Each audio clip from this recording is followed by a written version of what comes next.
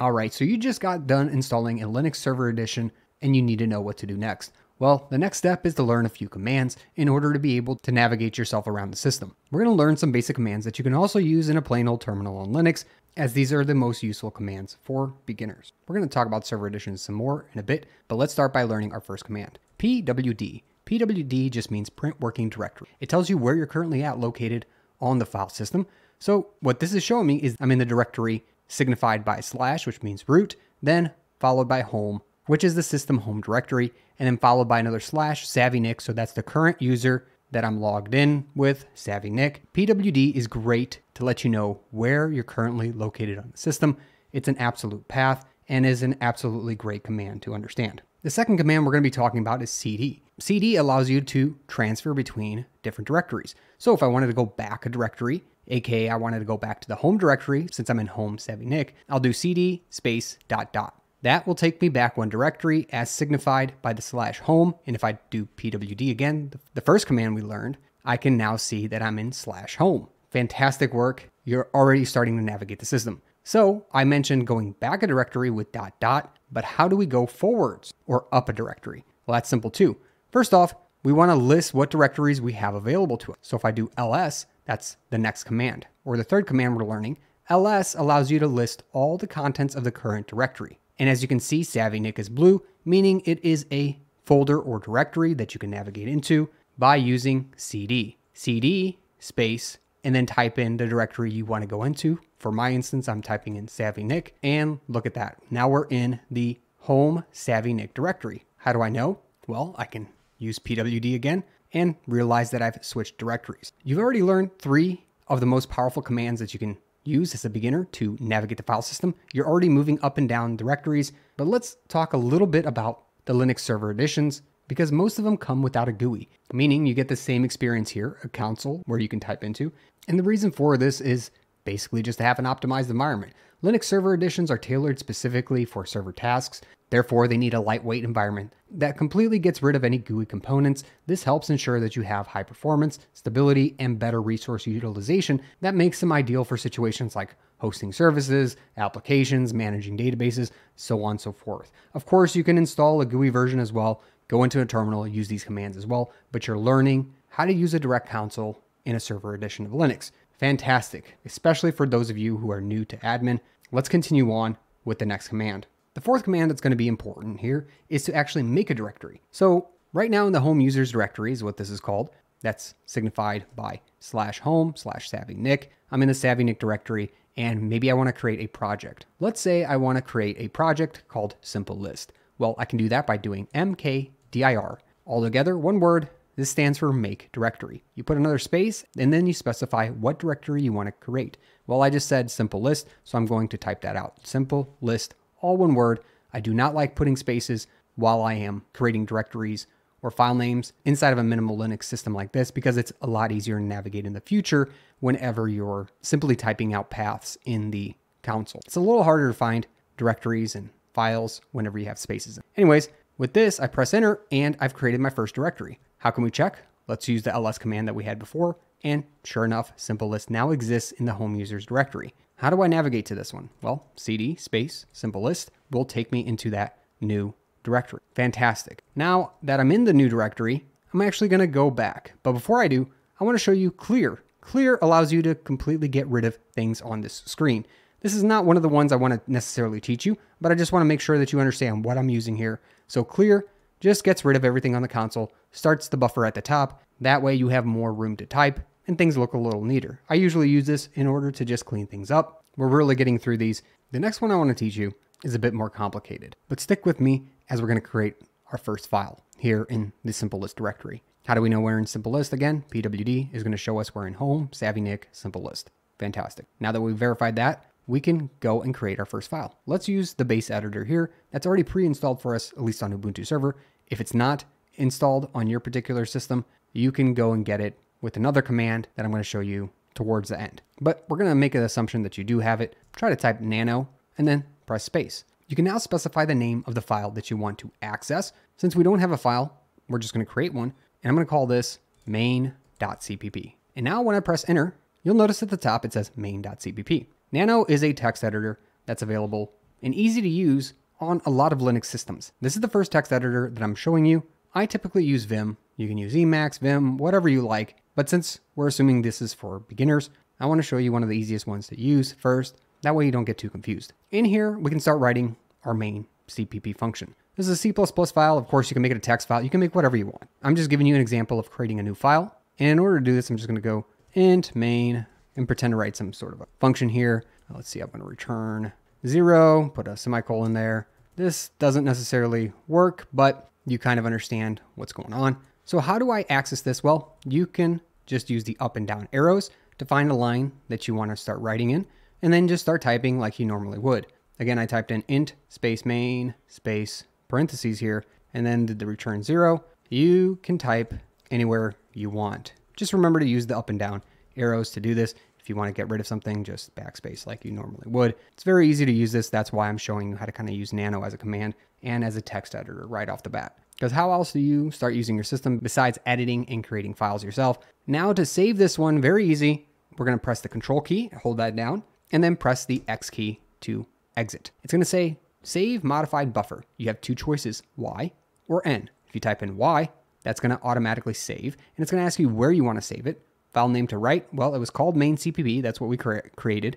And if you want to keep it that, you just press enter. And boom, we're back to the console, and I can start typing my commands again. Do not let the buffer fool you into thinking you're still into the file that you created, because above it looks like GNU Nano 7.2 is opened up with main CPP. It's not. If I type in clear, the buffer is cleared, and the console looks like what we were using earlier. Fantastic work. If you're enjoying this video so far and you like learning about Linux, make sure to subscribe below and hit that like button for me to get more videos like this. You're doing a great job so far. Let's keep continuing on because I want to show you how to edit this file as well. If I do ls, now you'll notice I have a main.cpp file. How do we edit that file? Let's say a file already exists, maybe a text file, maybe a CSV file, whatever file you can try to open it with Nano, the text editor. You type in nano space and then specify that name. I'm going to give you a big hint right now. If you want to start auto filling a name, you can start by just simply typing the first letter, for example, and then just simply pressing tab. That'll auto-fill as much as it can to match a file that's currently located in the directory that you are. So since we have main.cpp, that's the only main CPP file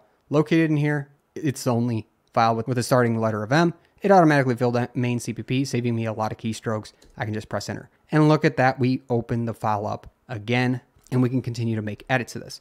Once we're done, remember Control X, saves and exits, and I'm going to clear once more before moving on to the next command. So far, just to recap, we've learned how to list the contents of a directory with ls. We learned how to change directories with cd. We can print the current working directory so we know where we're at with pwd. We can make a directory with mkdir, and we can use nano to open up or create new files. The next one we're going to learn about is how to remove a file or directory. Let's say I want to do a little bit of cleanup. I don't need main CPP anymore. I'm done working with it. I can type in rm space and then type in main.cpp. This will remove the file from the system. Now be very careful with this one. Remove is a very powerful command that can delete anything and everything on your system. Therefore, double check, triple check whether you have the correct file or directory selected. I know I do. I'm going to remove this one by simply typing this and pressing enter. And then I'm going to list the contents with ls. And look at that, no more file exists in this current directory where we had it. I'm also going to delete the simple list directory. Well, how do I do that? Well, you can't delete a directory if you're already inside it, so I'm going to have to go back one directory. Remember, cd space ... will go back one directory. Fantastic. ls shows us that we have simple list available to us. Now I'm going to use the remove command to remove a directory because it's different than removing a file. How do we do this? We do rm space -r and then space, we type the directory name. Again, use that tab feature if you want to really quickly fill the name in as you're typing. Anyways, what does the -r mean? It just means remove recursively, aka the contents and all the contents inside of a folder. By pressing enter, this will remove simple list from the SavvyNick home user directory. Press enter and look at that. The directory is now gone and we've cleaned up the system. All right, now that there's no more directories here, I'm going to create a new one. So we go back to mkdir. And this time I'm going to create a directory called copy1. Press enter and do list. Copy1 now exists. The reason I made copy1 is I want to show you how to copy a directory as our next command.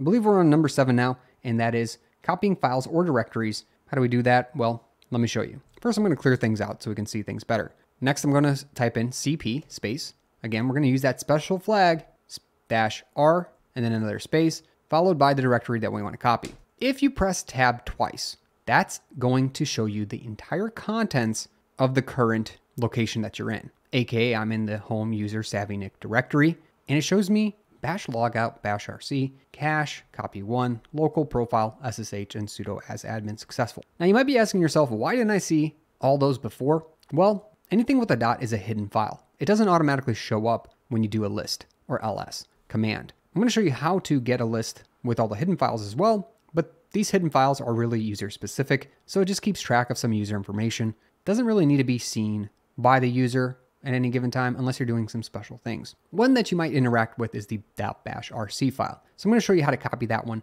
after I show you how to copy a directory. So let's first do that. First, we're going to copy the directory copy 1 to copy 2. So I'm going to type in cp space -r space copy 1, and then that's the directory I want to copy, and I'm just going to make a copy in the same directory. You can make it in a different directory as well, but I'm just going to do copy 2. What this is going to do is in this current directory, we're just going to make a copy of copy 1 into a brand new copy 2.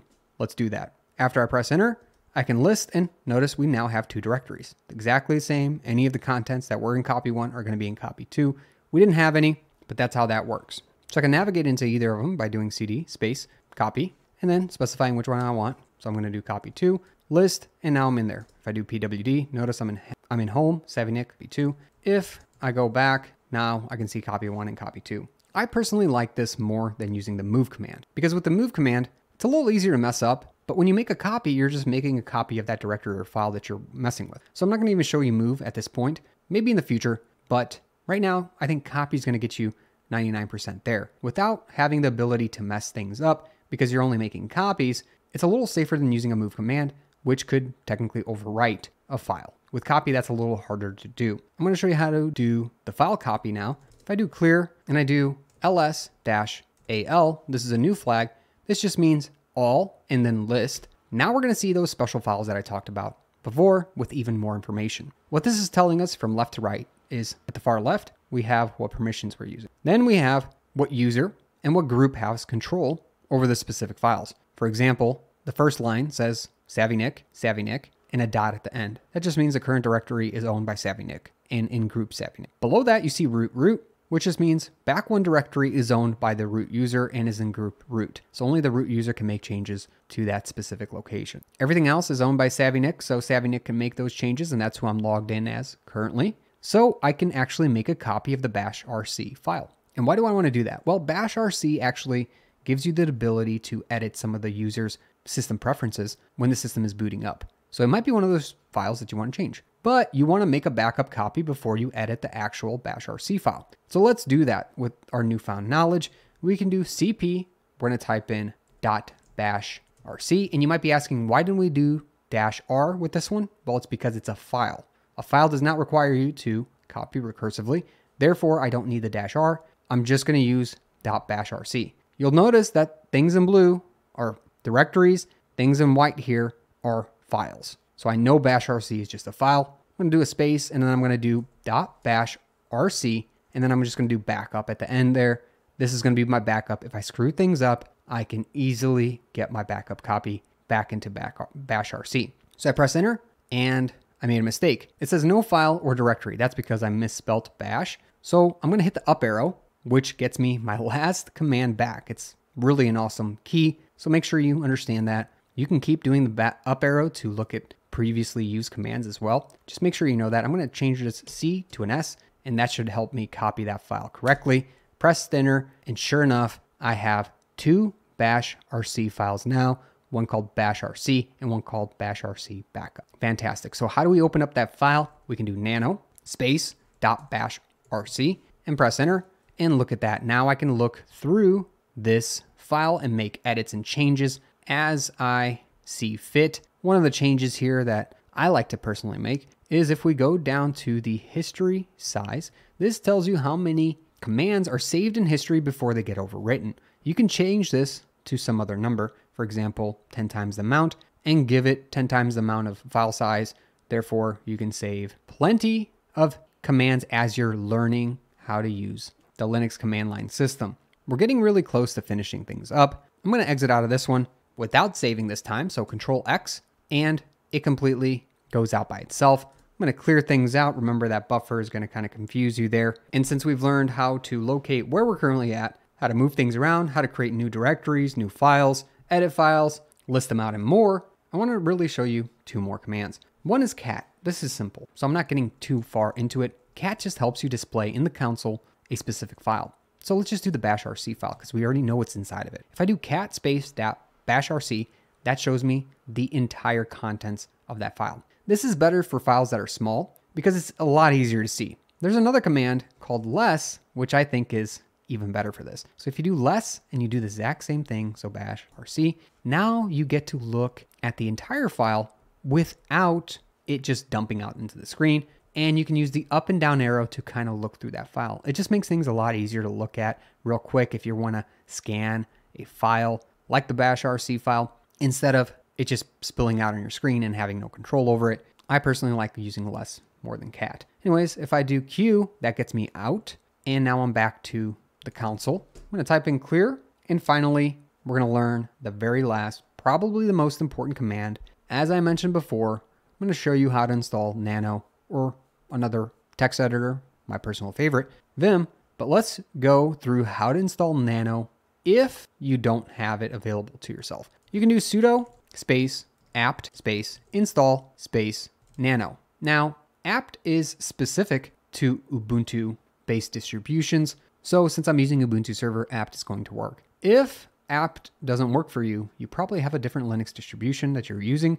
Therefore, you should look up what the native package manager is for your system. This is important to learn because this is how you install packages to your system. So if you're missing Nano, this is how you would install it. I do sudo apt install nano, press enter. It's asking me for a password now because it's asking for the root user, aka the administrative user's password, in order to install something on the system. I type in that user's password, and if it is an admin, it will install the specific package mentioned. So notice it said nothing was upgraded, nothing was installed, nothing was removed. This is because a Nano already exists on this system. If it didn't exist, it would have installed it for you. I'm going to do sudo apt install again, space, another package. I'm actually going to install a full server package. And just to show you how easy this is, I'm going to do something called OpenSSH server. This is an important package for server editions of Linux because this allows you to remote into the server very easily over SSH. And it's as simple as installing this package, getting the IP address, and logging